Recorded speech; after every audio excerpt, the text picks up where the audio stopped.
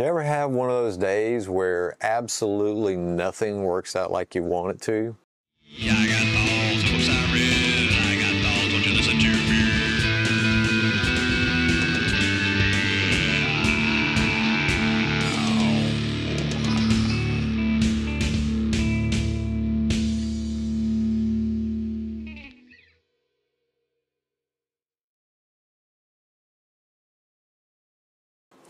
Hello, hello, hello, and welcome to The Author Has Thoughts. I am the author in question, Gary Ballard. If this is your first time on the channel, I'm going to link to the introduction video, but just a little summary. I am a self-published author. I've written 12 novels, and I am here on this channel promoting my work, but also doing podcasty, vloggy type stuff, where I can expound on my thoughts about politics, entertainment, media, whatever other thoughts pop into my pointy little head. If you haven't already, click that subscribe button, and the little notification bell next to it will let you know when there's a new video, which is going to be important because of what I'm talking about today. So now, it's been a while since I put out a video. Part of that was that I switched the place where I've been recording before, which left me less room to record, and I couldn't really leave my stuff up. I tried a few videos in this setup, but I didn't really like the way it was working. Recorded a few, but I felt like in a corner, and the lighting was all jacked up, and I was very compressed in this small space. And while I'm still in that small space, I have upgraded a lot of my gear so that I can utilize that space better. I've tried to learn a little bit more to make what I'm doing a little more professional looking. So this is like, and I've written down this is like the 4th or 5th time I've recorded this video, but we might as well just go ahead and say it's been the 6th time, because today I was set up to record the video and then realized I had to go to the grocery store, and on the way to the grocery store, on the way back from the grocery store, I saw this.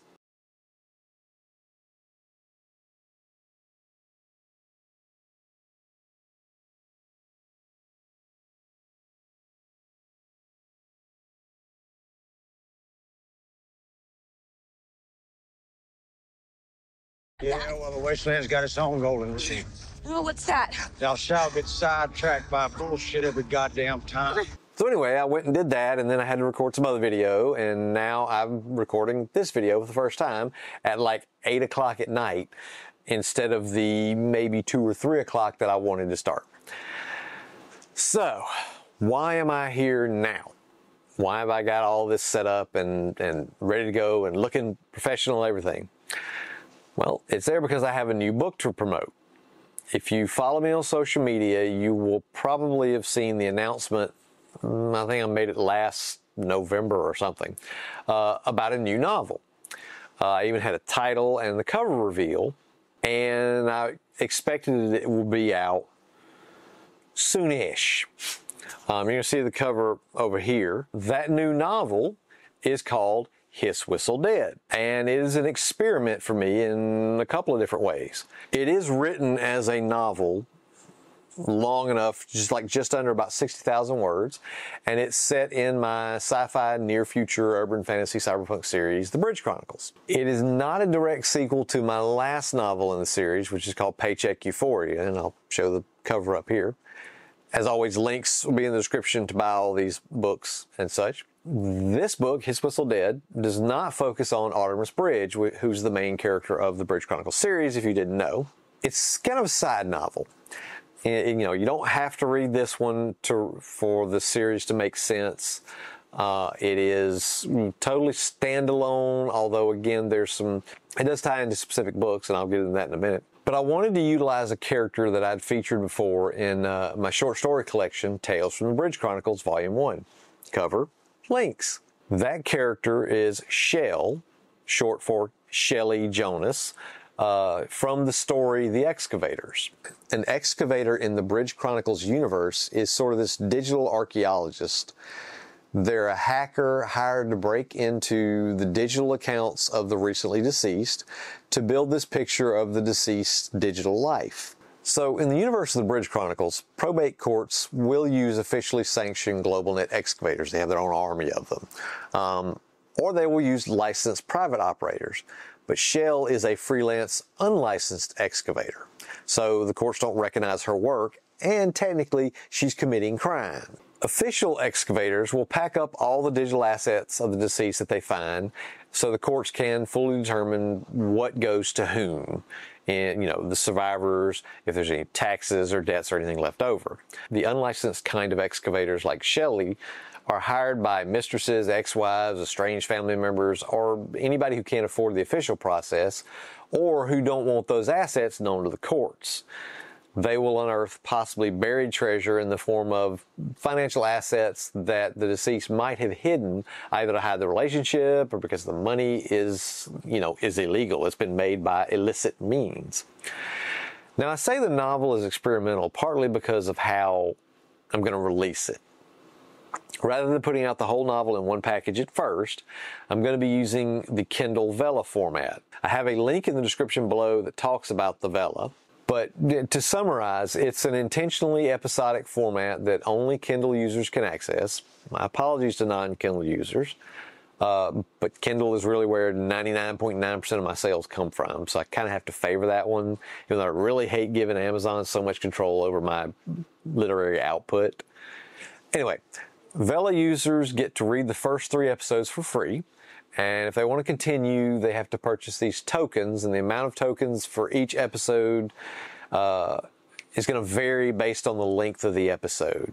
Now, I have no idea if this is going to work, or if anyone will spend so much as even a single token, or even how much I'm going to get in royalties. It's my first shot using this format, but I like the episodic format, and I think it's a great way to introduce myself in the Bridge Chronicles series to newer readers who might not even know that they'd like this series. Once I release all the episodes, I'm going to be collecting it into a novel-sized ebook and paperback like I normally do. The episodic releases give me a chance to use this platform, specifically YouTube and videos, to kind of drill down on the series one episode at a time. To do that, I'm going to release one short video with each episode talking about the episode that just got released. And fair warning, the videos will probably have some spoilers. I'm going to try to label it with like a border or something when it is spoilery. We'll see how that works out. Originally, the novel was written as 11 chapters/episodes in all. I clocked in around 50,000 words. Thought that was good enough.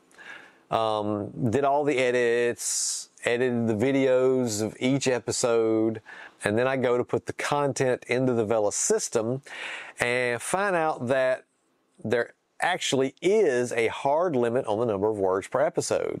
It's 600 words to 5,000 words. The original write-up that I was reading on the Vella when I started to decide to use the format didn't really make it clear that it was a hard limit.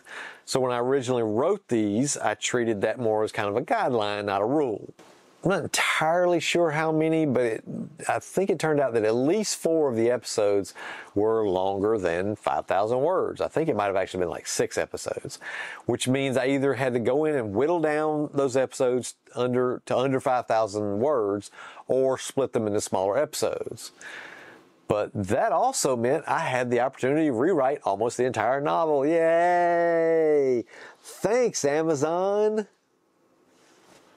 Now, to be fair to Amazon, which they totally don't deserve, that did actually give me a little bit of freedom to both tighten up the language that I was using in some places, in some of the episodes, as well as expand on some parts of the narrative in other places.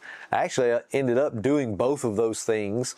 A few of the episodes I whittled down, maybe 400, 500 words. But for the ones that were over 6,000 words, I knew I had to keep them around the same length. There wasn't anything I could cut out of that, or I couldn't cut enough of that. So I just split them into 2 chapters. Thus, 11 episodes chapters became 15, which of course meant that 12 videos, including this one, needed to become 16 videos, as well as the 17th when I just did one for the introduction to the channel. Not entirely sure when this is going to get released, but I've set the release for 1 week from today, whatever day this is being put out. I think I'm going to put them out on Wednesdays.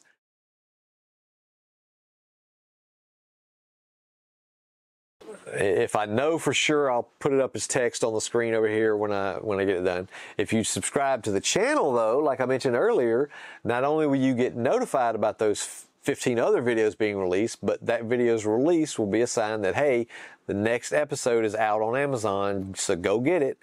All right, so that's a good reason to subscribe, right? Thanks for watching, and if you would, please like the video and leave a comment below. We have to appease the almighty algorithm after all. I'm going to leave you with one final bit of content, another thing I created that made it take longer but was important for marketing, I thought. It is part of the music video by Death and Logic for Who Am I? I'm Gary Ballard, and these have been my thoughts. Slipping from beat to beat,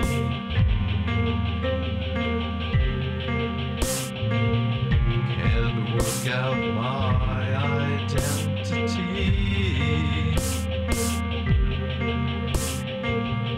Don't recognize who I'm supposed to be. Who am I? Who am I?